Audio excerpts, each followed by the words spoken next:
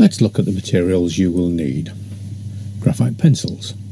I recommend a good quality graphite pencil, grades 3H, H, HB, 2B, 4B and 6B. A craft knife. One of the best ways to sharpen your pencils is using a craft knife. Sandpaper. A small piece of sandpaper is very useful to help shape the point of a pencil, and it is very useful for creating graphite and charcoal powder. Paper. A good quality hardback sketchbook containing cartridge paper or loose sheets of cartridge paper, approximately 100 gram to 140 gram. A putty rubber. Make sure you have a kneadable eraser, that's what we call a putty rubber. These can be moulded into shapes and are very gentle on the paper and don't leave any particles behind. Stumps and cotton buds. These are both excellent for blending. The stumps come in a range of sizes and they reach those areas you may find difficult to blend. A marl stick, specially designed to prevent you smudging your work. It enables you to balance your hand while shading those intricate areas usually found in the middle of your drawing.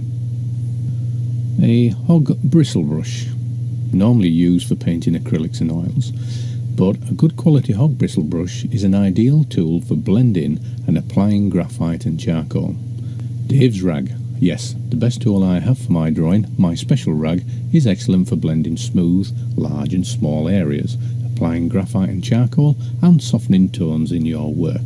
You'll find this a great help with your drawing. It is very important what surface you use for attaching your drawing paper. Make sure that the surface is free from any texture, blemishes, lumps and scratches, as these can ruin your drawing. As you can see here, the scratches and texture of the board showing the graphite, and it's a little bit similar to a brass rubbing. But at first I recommend you place a few sheets of paper underneath your drawing surface to ensure that any imperfections of the drawing board or table will not affect your final drawing. What kind of drawing surfaces should you use to draw on?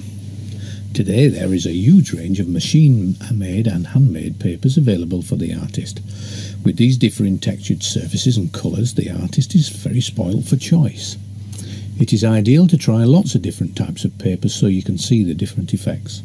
The thickness of the paper is indicated by its weight in grams per square metre. The greater the weight, the thicker the paper. 80 gram to 150 gram cartridge paper will suit most people. 180 gram or heavier is ideal when using softer pencils for texture and blending effects. The brightness of paper is also a choice you can make. Papers come in a range of varying degrees of white. Some are bright white, whereas others are a range of off-whites. The wood pulp papers tend to be the brighter whites, and the papers made from cotton rag or a mix of fibres tend to be more creamier.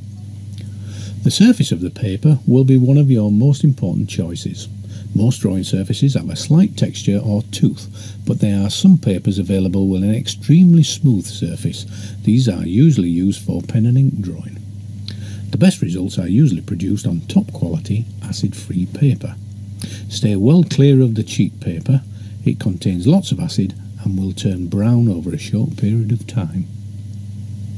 Here's a tip. You will find it cheaper to buy larger sheets of paper and then cut them down to size.